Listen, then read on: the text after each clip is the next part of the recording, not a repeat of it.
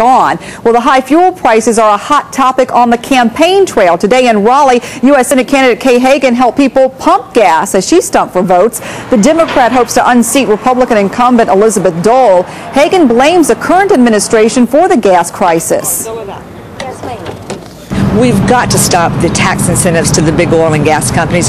We've got to turn that into renewable energy sources so that we can have good, clean jobs here in North Carolina and become much less dependent on foreign oil.